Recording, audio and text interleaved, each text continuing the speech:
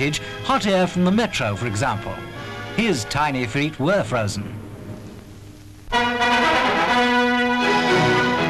Seen in Moscow, some of the weather balloons and equipment which were released by the American Army and landed in the Soviet Union.